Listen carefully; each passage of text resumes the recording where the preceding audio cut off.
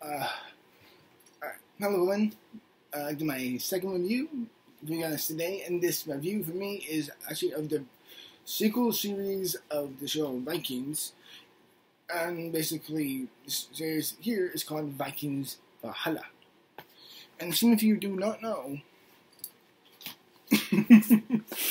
I'm a big fucking fan of the Vikings series. I have every single season on Blu-ray and DVD. So, I was very excited, and I don't think, as much as I enjoyed the latter seasons of I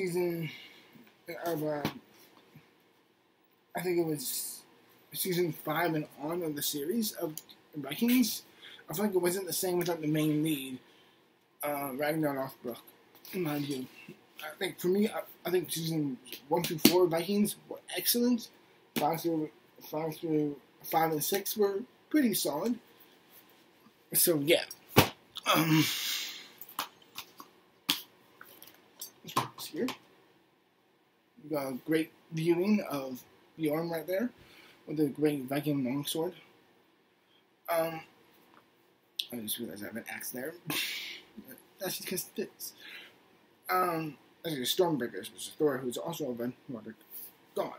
Anyway, my review of Vikings Valhalla. This is basically a sequel series, essentially, but it works not really as a linear sequel. It's more of a sequel that happened later on. I think it takes about 150 to 100 years later, and in the series, a group of Vikings were brought to England, and they were slaughtered because the king ordered them so. And basically one of their sons, who becomes one of the most influential Vikings in history, Leif Erikson, him and his tribe and other Vikings lead a revolt against the English because I believe them and basically England in a way become kind of like supporting allies in this time as they begun to expand within their culture and their religion, giving hand in hand with both paganism and Christianity at the time, and seeing how that kind of goes, and seeing a bit more of oh god damn, I forgot the name of the town. Oh, shame on me for forgetting the main town in this series.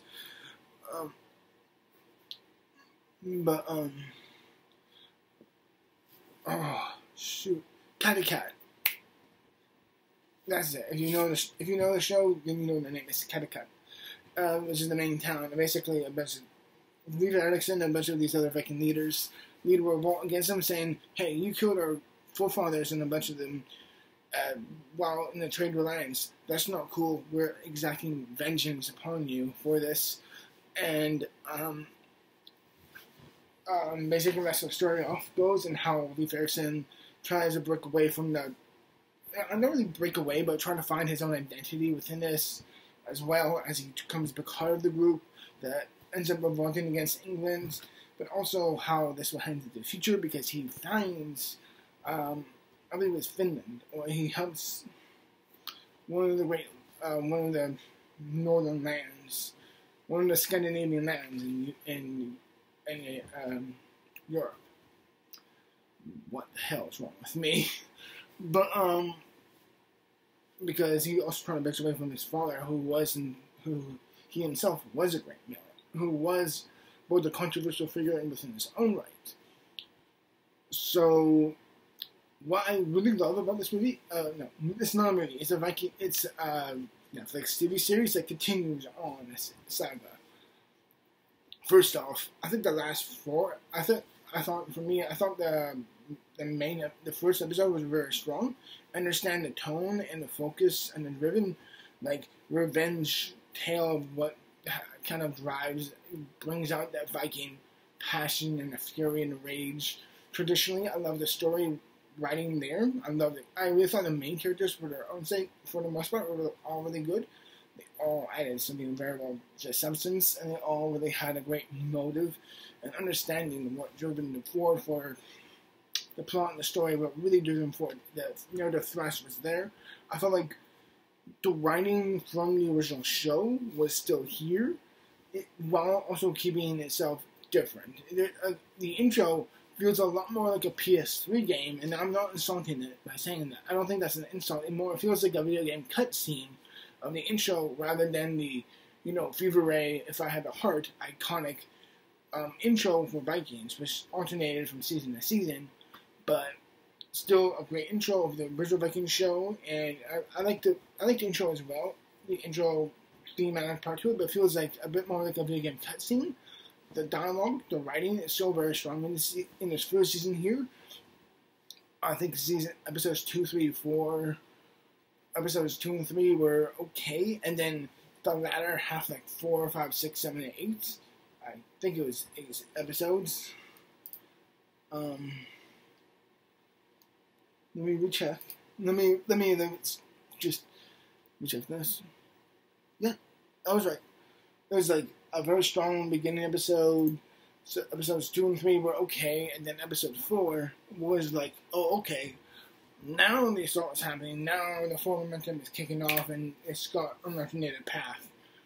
And from episode 4 and on to episode 8, it felt like it was like, okay, now it's really going somewhere. Something happening. Which also leads to me one of my biggest faults with this overall, in my view. The actor who plays Leif Erikson, bless his heart, he is trying his best.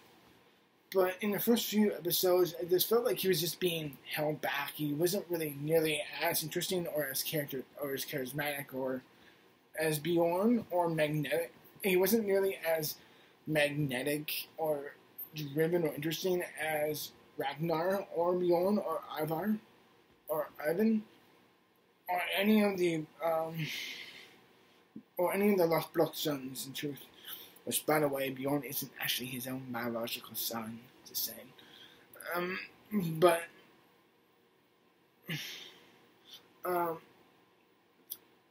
The first few episodes for Bjorn, for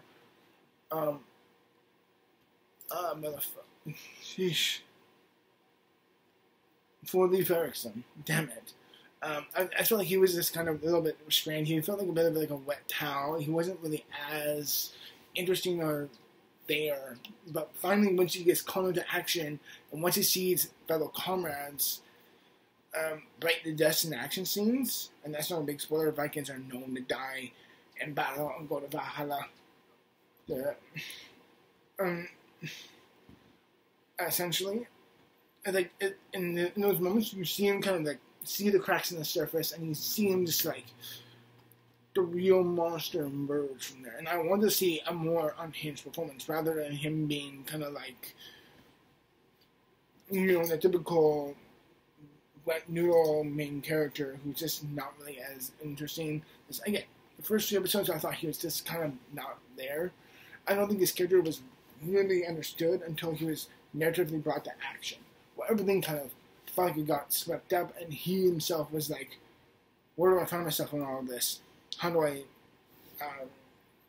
get myself away from my father? How do I become my own man, essentially? And I think that was a very interesting plot line, but again, his performance wasn't all the captivating until the last two episodes, where I thought it was really good then. And I'm like, yes, bring it forward. I want to see more unhinged, radicalized, angry man who finds himself in both combat and in life. And I think that Leif Erikson will find himself through those fruitions and becoming a great leader through that. Because the actor, Sam Corbett, like as I said, bless his heart, he's really talented. But it's in those last few episodes where I felt like he was finally where I was like, yes, now you see that rage and you see that driven nature. Like Bjorn, he's forged in fire. And I think that's really something. He's a warrior. He's both a warrior and a schemer. And to me, he's more, in my view, he needs to become something like a nice mix of Bjorn's brashness and anger, as well as Ragnar's charisma and Ivar's immense cunning. And all three mixed up into him, and I don't see Leif Erikson having that yet. But I really want to see the potential within the next few seasons to really kick it through, because for the most part, I think this is a really solid first season. But yeah, that's my main gripe with this. The main character is not nearly as interesting as he should be. So yeah, that's my overall review for Vikings Valhalla, everyone. I really do hope you enjoyed it. And as always, thank you for watching, and I'll see you in the future for more videos. As always, till then, I give this 4. I'm going to give this, what's a good note for this? I give this 4, I give this 4.5 Mahonias out of 5. If you know what Mahonia is, it's Thor's hammer, or 4.5 Stormbreakers out of 5. It's a really, again, I thought all the other characters were really good and really well developed and everything. But my one big gripe is with the main character himself. Leif Erikson needs to stand up more. So, yeah. Till then, everyone, I really do hope you enjoyed my review. As always, thank you for watching, and I'll have a brand new review for you guys soon. Till then, peace.